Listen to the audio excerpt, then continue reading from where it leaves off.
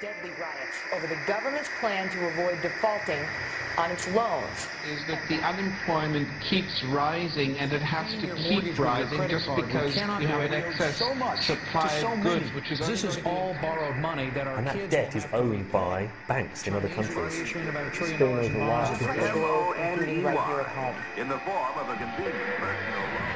A filter cigarette that delivers the taste, and 45 malt liquor. Are you hot? Quite some time ago, by a section of America is sponsoring I first learned it from my grandmother. Now, my grandmother was a wonderful person. She taught me how to play the game Monopoly. She understood that the name of the game is to acquire. She would accumulate everything she could, and eventually she became the master of the board. And then she would always say the same thing to me. She'd look at me and she'd say, "One day, you'll learn to play the game." One summer, I played Monopoly almost every day, all day long. And that summer, I learned to play the game. I came to understand the only way to win is to make a total commitment to acquisition. I came to understand that money and possessions, that's the way that you keep score. And by the end of that summer, I was more ruthless than my grandmother. I was ready to bend the rules if I had to win that game. And I sat down with her to play that fall. I took everything she had. I watched her give her last dollar and quit in utter defeat. And then she had one more thing to teach me. Then she said, "Now it all goes back in the box."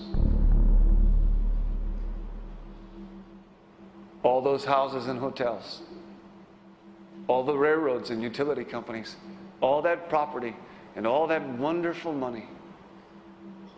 Now it all goes back in the box. None of it was really yours. You got all heated up about it for a while. But it was around a long time before you sat down at the board. And it will be here after you're gone. Players come and players go. Houses and cars, titles and clothes, even your body. Because the fact is that everything I clutch and consume and hoard is going to go back in the box, and I'm going to lose it all. You have to ask yourself, when you finally get the ultimate promotion, when you've made the ultimate purchase, when you buy the ultimate home, when you have stored up financial security and climbed the ladder of success to the highest rung you can possibly climb it, and the thrill wears off, and it will wear off, then what? How far do you have to walk down that road before you see where it leads? Surely you understand, it'll never be enough. So you have to ask yourself the question, what matters?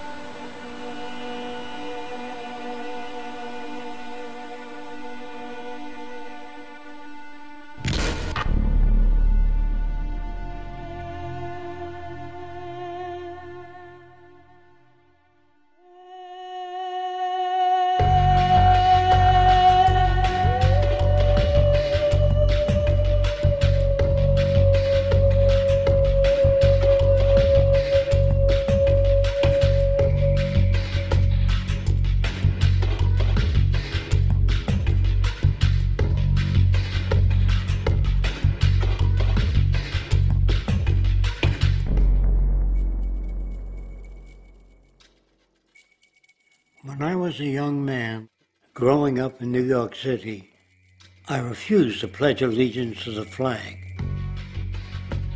Of course, I was sent to the principal's office, and he asked me, "Why don't you want to pledge allegiance?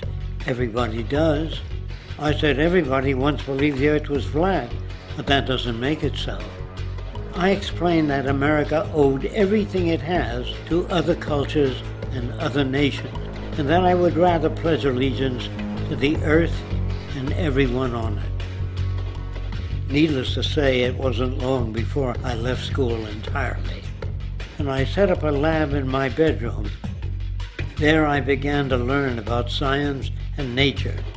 I realized then that the universe is governed by laws, and that the human being, along with society itself, was not exempt from these laws. Then came the crash of 1929, which began what we now call the Great Depression. I found it difficult to understand why millions were out of work, homeless, starving, while all the factories were sitting there. The resources were unchanged. It was then that I realized that the rules of the economic game were inherently invalid. Shortly after came World War II, where various nations took turns systematically destroying each other.